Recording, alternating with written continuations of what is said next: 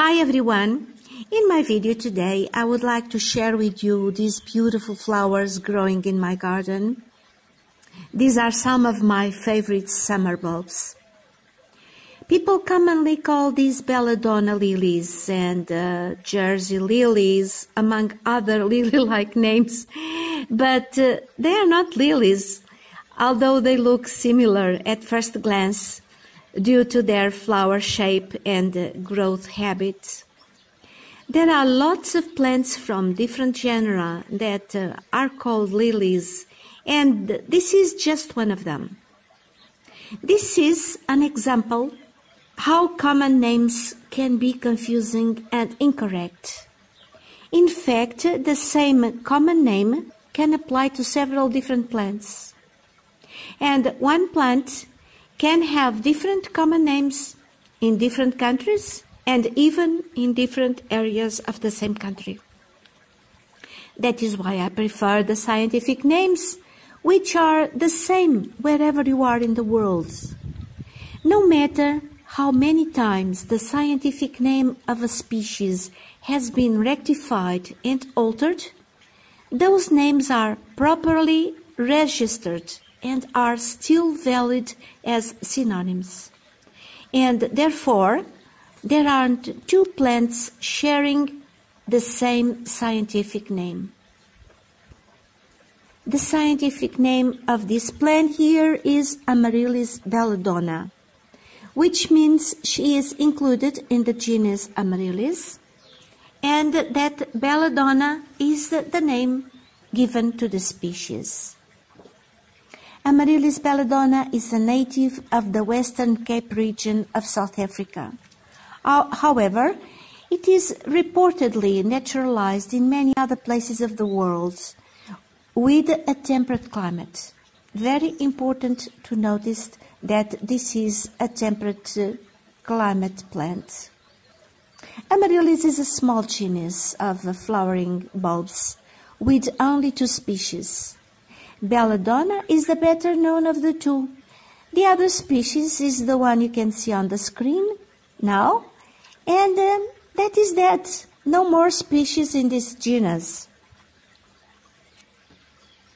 And now, on the screen, I am showing you the gorgeous flowers of another bulbous plant, very popular and often sold as indoor flowering bulbs, particularly around Christmas and in early spring.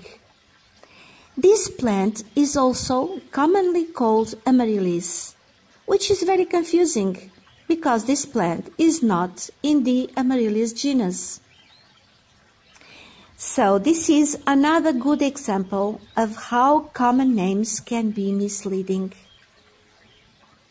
In fact, this bulbous plant belongs to genus Epiastrum, and this genus is native to tropical and subtropical regions of the Americas, from Argentina to Mexico and the Caribbean. So as you can see, this is a warm grower, unlike the true Amaryllis, which is temperate type of plant.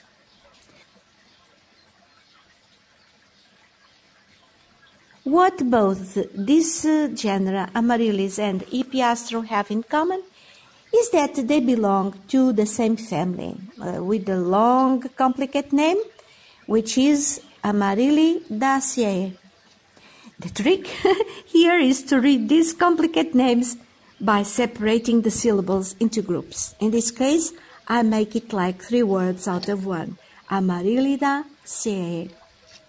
But again, Amaryllis genus comes from temperate climate in the province of Cape, South Africa, and Epiastrum comes from across the Atlantic, from tropical and subtropical regions of Central and South America.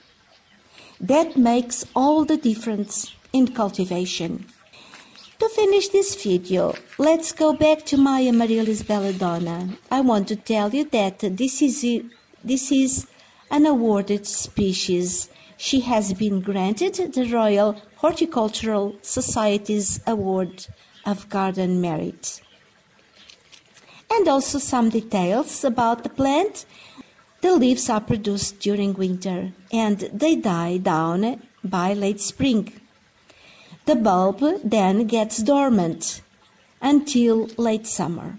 Then, in late summer, 1 or 2 leafless stems arise from the bulb. As you can see, there are no leaves here, only the flower stalks. This plant is not frost tolerant, nor does it do well in tropical environments, since they require that dry resting period between leaf growth and flower spike production. They reproduce by offsets or by seed. I was lucky to get 1 seed last year, and this year I got these 2, which I will be planting around January. My aim is to get plenty of them, because they look so amazing when crowded, and they are just right for this flower bed. And this is it. Hope you did not find this information too long or too boring.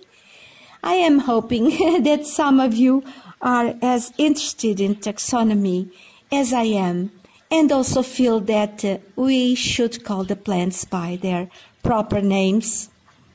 Thank you very much for watching, and I'll be seeing you in the next video. Bye!